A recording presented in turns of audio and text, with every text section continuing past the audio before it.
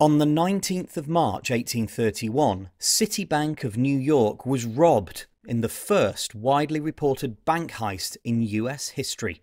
Welcome to History Pod.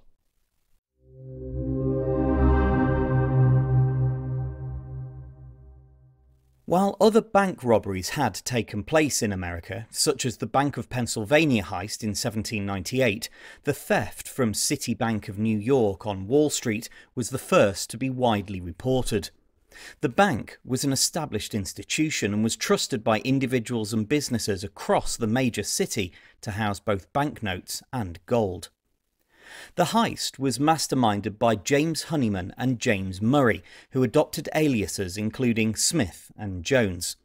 Consequently, reports of the theft often use different names, and securing reliable evidence of the theft itself presents challenges.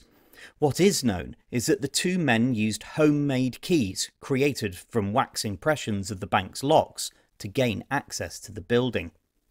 Late at night on the 19th of March and into the early hours of the 20th, the two men entered the bank, where they raided the vault and the safe deposit boxes. Together, they left with approximately $245,000 in banknotes and coins, which is the equivalent of more than $50 million today.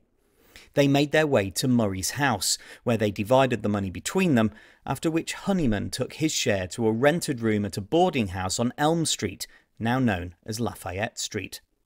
The theft was discovered shortly afterwards, and Honeyman, who had recently been charged with robbing a store in Brooklyn, was reported to police by his landlord due to his suspicious luggage.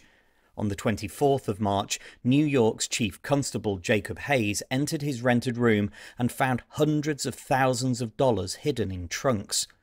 Honeyman was arrested on his return and later sentenced to prison, while Murray was captured while on the run in Philadelphia. $42,000 of the stolen money was never recovered.